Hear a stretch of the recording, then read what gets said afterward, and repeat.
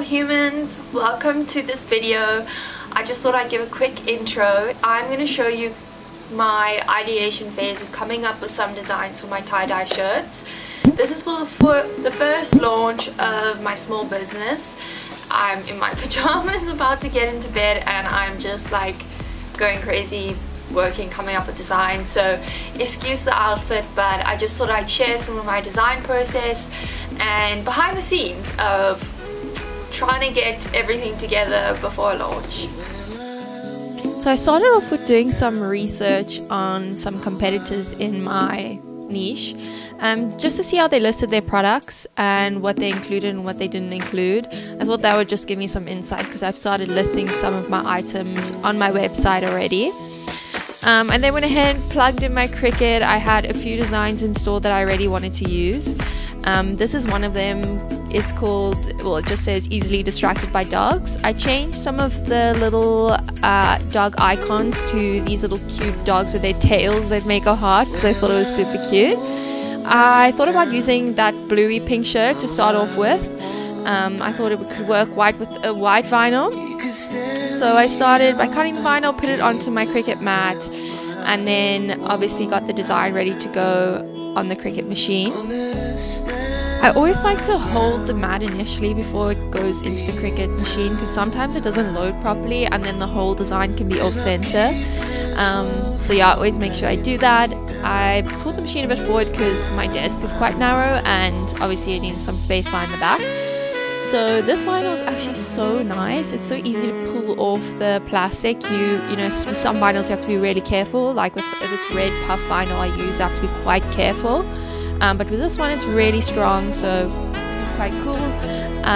So after I peeled it off, I was ready to lay it up on my shirt. I just needed to first weave out the little dog icons or dog images to go on the front. I was quite excited to see how the little dogs with the tails looked on the front. After laying up the shirt and checking how the design would look on it, I just thought the white didn't stand out really well on this like lighty blue background. So I opted to go for a darker shirt, which I dyed is this like pinky purpley color. So I then relayed it up on this shirt and I really liked how the white stood out, so I'm glad I changed that up. I then heat pressed it. I got my little ruler underneath the heat press and it melted slightly, so don't do that. But I won't make that mistake again. So yeah, then I just heat pressed it for about 30 seconds. And then I peeled off the plastic to check what the vinyl looked like, and it looked really great, so I was super happy about that. I then flipped the shirt over to do the front side with my little image of the dogs and their tails. I had some trouble deciding exactly where I wanted to put this. I moved it around a few times, but I finally got like the spot that I thought would look quite good, and then I heat pressed that for about 30 seconds again. This is just Polly, my little angel. Shame she's always watching me in the background, which is cute. But yeah, the design came up super lovely. I really loved it. It was just such a vibrant print on this color, so that was really cool. I'm glad I switched up the colors. I then headed to work on my second print, which I opted to use this red puffy vinyl. It's really nice once it's printed on your shirt. You just have to be quite careful when you weave it out.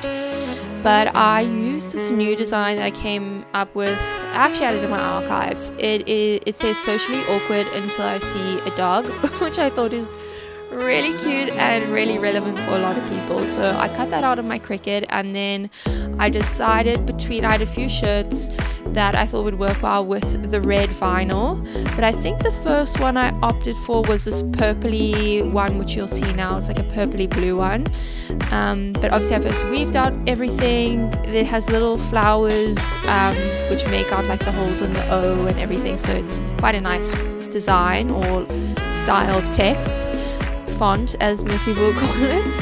I then laid it up on this purpley bluey shirt, which is like a light lilac-y, you know, it's more like a pastel-y looky color, and then heat pressed that on. I had to, with this sort of print, because it's a puffy red vinyl, you have to really make sure you've done it properly, and so you'll see I move it around a couple times, and obviously the print was a bit wider than my heat press, so I moved it around, make sure everything was perfect. And then I use this little roller tool to just make sure everything's stuck properly, and obviously to cool down the print. I'm not sure if you're supposed to use it for that, but it works for me. So then I peeled it off, and I love the final look. The red just stood out so well on the shirt. As you can see, socially awkward until I see a dog, which is super cute. I then went on to do the front, which was this little paw print. So yeah, it has the back and then the front with a little paw print, which is super lovely. Mine is completely different to all the others. It is the one I found, it's one I found actually on the Cricut design space, and it's just like dogs written all over the back with the red heart. So what I find is this red vinyl works really well with pink shirts.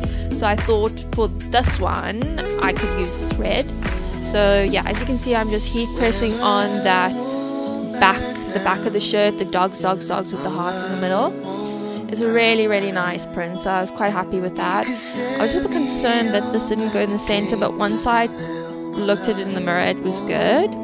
And then I was going to do something on the front, but it was super late. So I decided to start packing up, getting everything ready so I could head to bed. Obviously I had work in the morning. But yeah, that was my evening, being creative, coming up with my designs, and I got pretty far, so I'm super happy about that.